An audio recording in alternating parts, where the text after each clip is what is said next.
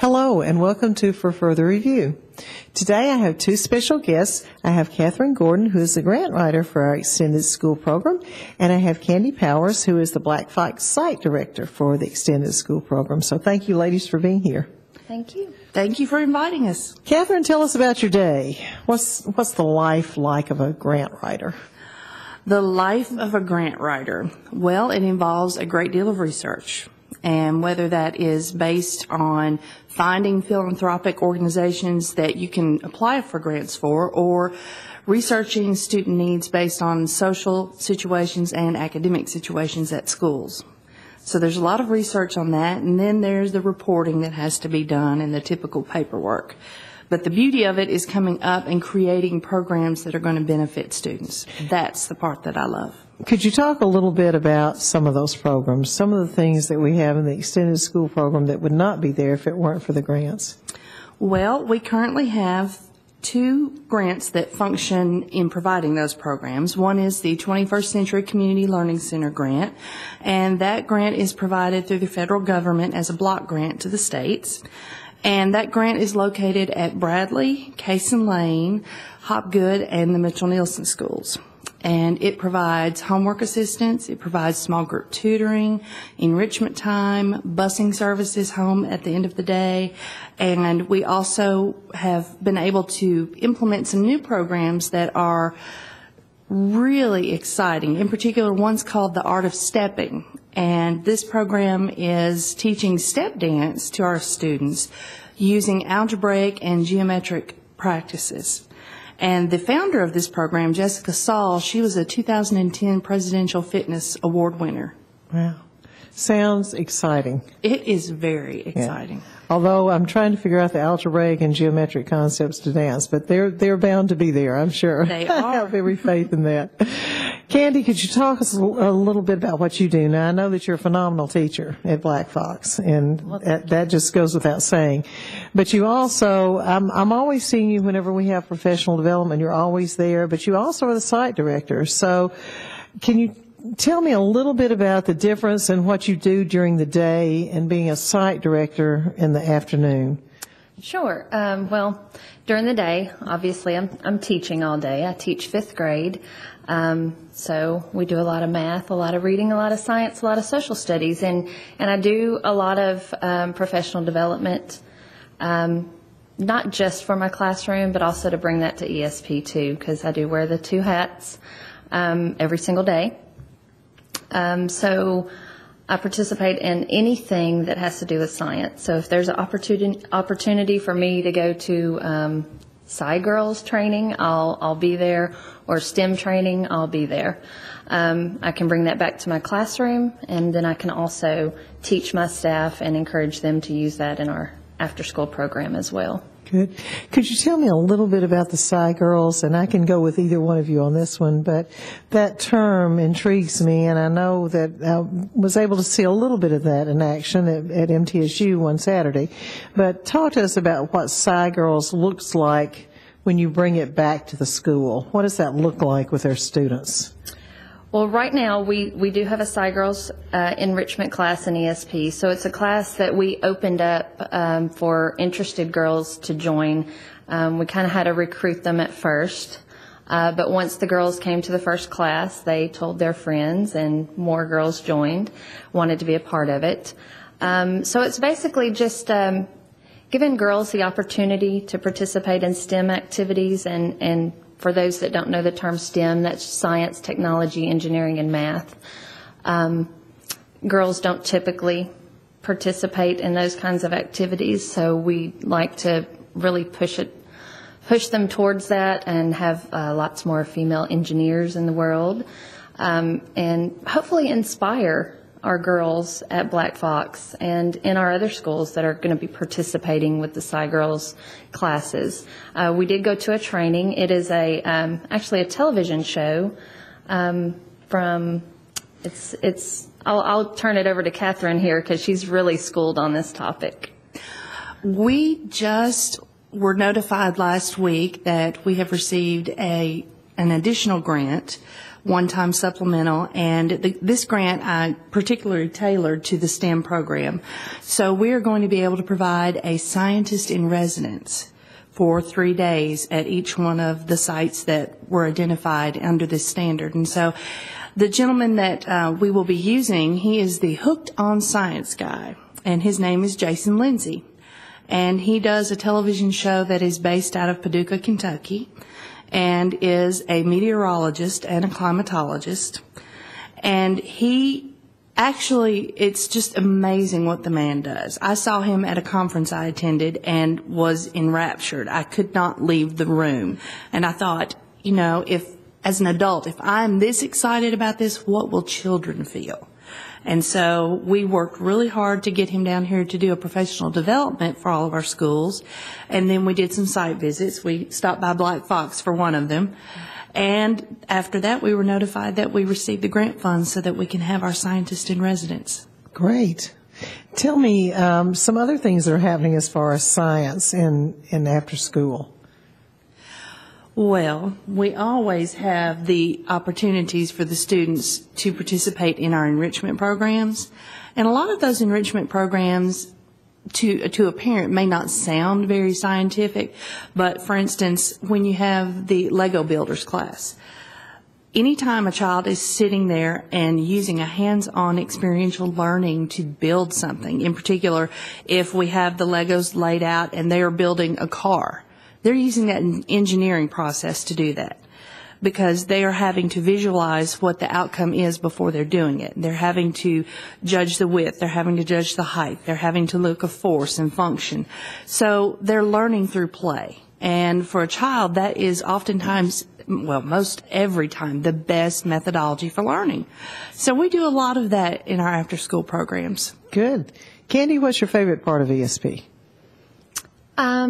Probably right now, our gardening program.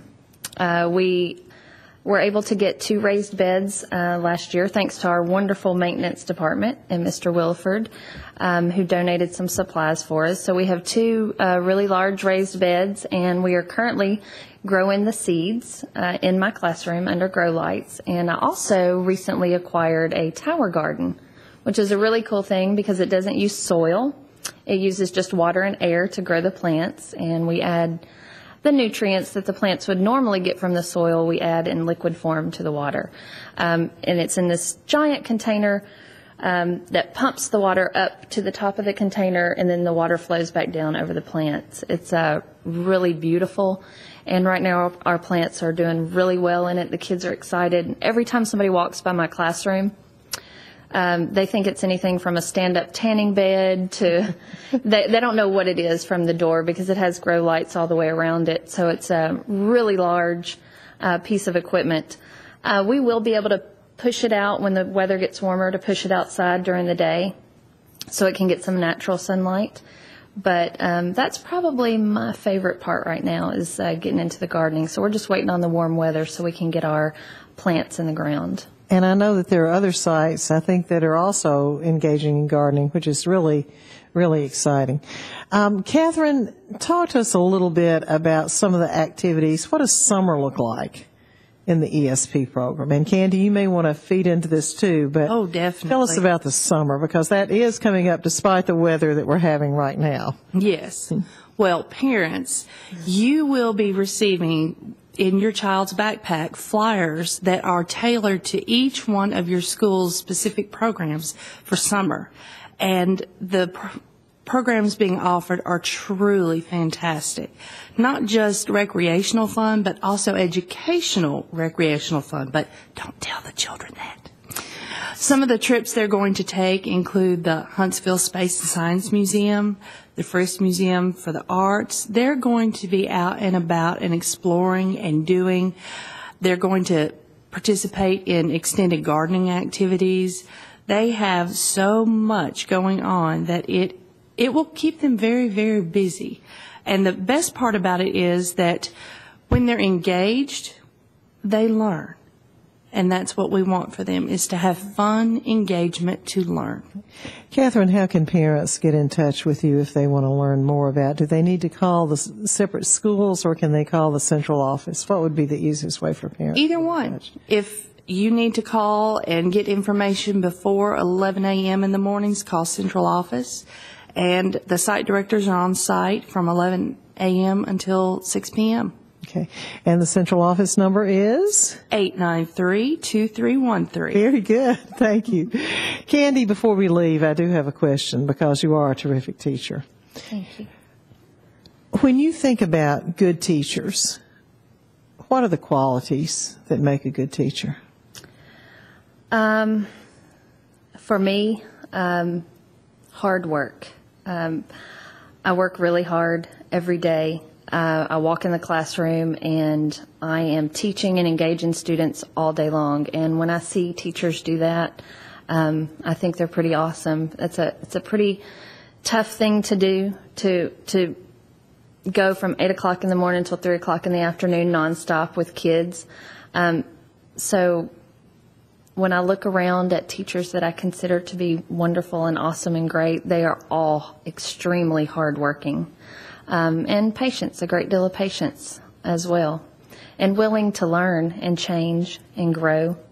Not kind of get stuck in a rut and do the same thing. My lessons change every single year. I've never used the same lesson plan book. And I'd say that that's true for every teacher I know. Everyone that I know is always constantly trying to change and improve and learn new ways to present information to children. Good. Catherine, what's your vision for ESP? ESP is growing, and by growing I mean that ESP it's changing, and it is tooling itself to provide specific needs for specific children at specific sites, because not every child is the same, and we don't ever want to treat any child as if they are exactly the same. They have unique needs. With that being said, we are going to be creating programs that allow children to explore their areas of interest. We are going to create programs that help children who are possibly struggling and need that extra time with a teacher to understand what they're doing in the regular day, but present it in a different method in the afternoon. Sometimes students don't necessarily learn in a traditional method. I had a young man one time who could not understand double-digit multiplication, and so I took the time to create a movement-based activity, because he was very athletic, and he understood foot drills, and so I put double-digit multiplication into a foot drill. After that, he understood it.